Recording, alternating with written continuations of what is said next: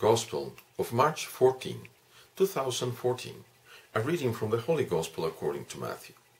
Jesus said to his disciples, I tell you, unless your righteousness surpasses that of the scribes and Pharisees, you will not enter into the kingdom of heaven. You have heard that it was said to your ancestors, you shall not kill, and whoever kills will be liable to judgment.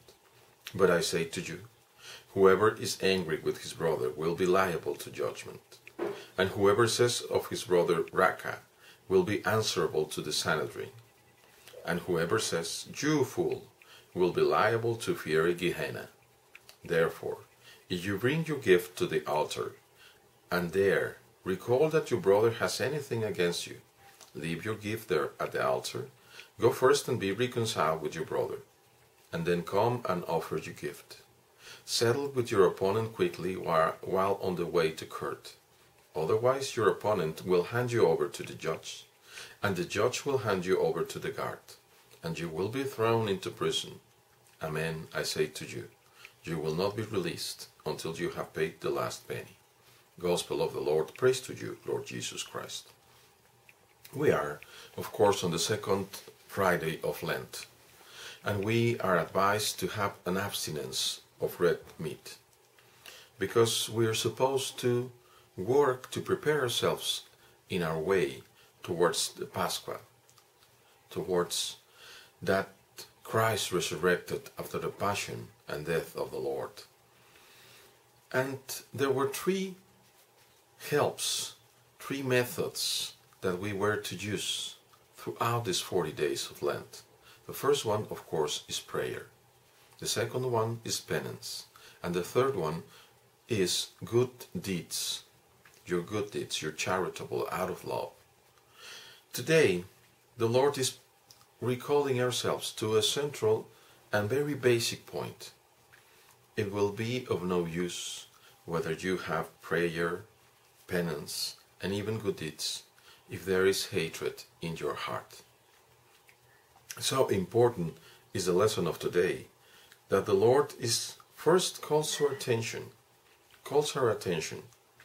unless your righteousness is greater than the scribes and Pharisees, meaning greater than being hypocritical or just on the surface.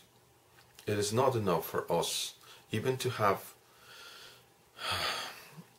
abstain ourselves from food in the morning or throughout the day, or to give out everything that we own, unless there is not hatred in our heart. The Lord says, it was told to you first, do not kill. Whoever kills will be liable to judgment. But the Lord says, I tell you, whoever is angry with his brother will be liable to judgment.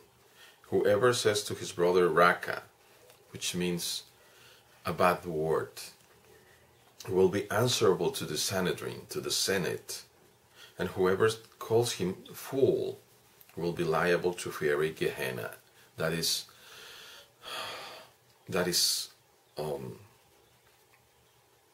hell. Gehenna means hell, where there is fire, fiery Gehenna, the eternal fire.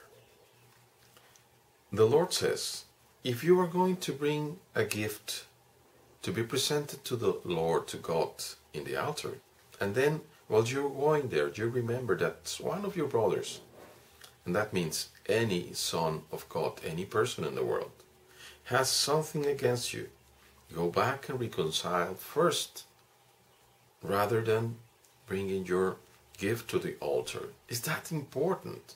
We cannot get close to the altar of the Lord unless we are reconciled. The Lord is very clear.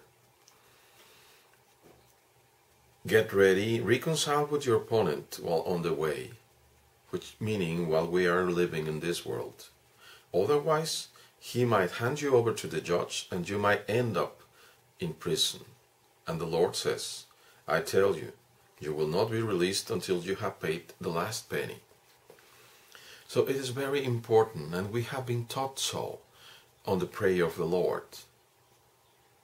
forgive our trespasses as we have forgiven those who have trespassed against us. If we do not forgive the others, we will not receive the Lord's forgiveness of our own trespasses. So it is paramount, brothers, that this Lent prepares you and me to get ready with a clean heart, with a clean conscience, where there is no hatred, but only love for everyone. Besides, forgiveness is very important and necessary for your life today.